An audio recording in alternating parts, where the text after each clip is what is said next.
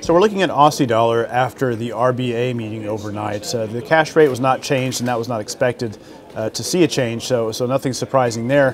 What I think was expected was a more explicit shift into an easing bias after what appeared to be a shift into neutral that saw Aussie dollar backing up quite sharply at the previous meeting.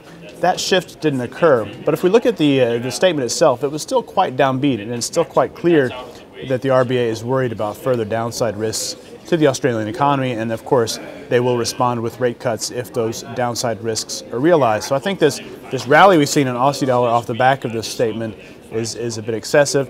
Could continue very slightly in the short term, but looking lower, especially if the US data through the end of this week surprises to the upside. So looking at selling Aussie dollar around the 77 level. And so if we're right about this misread on the RBA policy statement, and if we do get strong data through the end of the week from the US, we should see these 75.50, sub 75.50 lows in Aussie dollar taken out.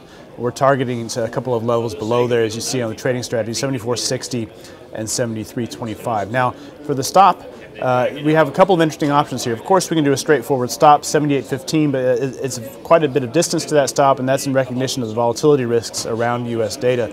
Another option is to buy a call option as a stop, and what this does is it is expensive, but it's less expensive than a very wide stop, and it does keep you in the market no matter what happens to the upside.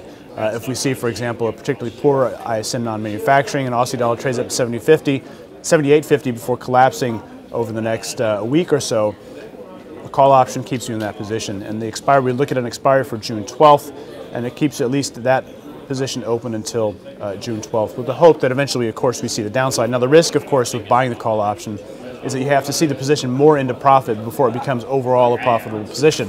Whatever that premium you've paid on the option, let's say you buy one 20 or 30 pips higher than the entry price, cost maybe 50, 60 pips.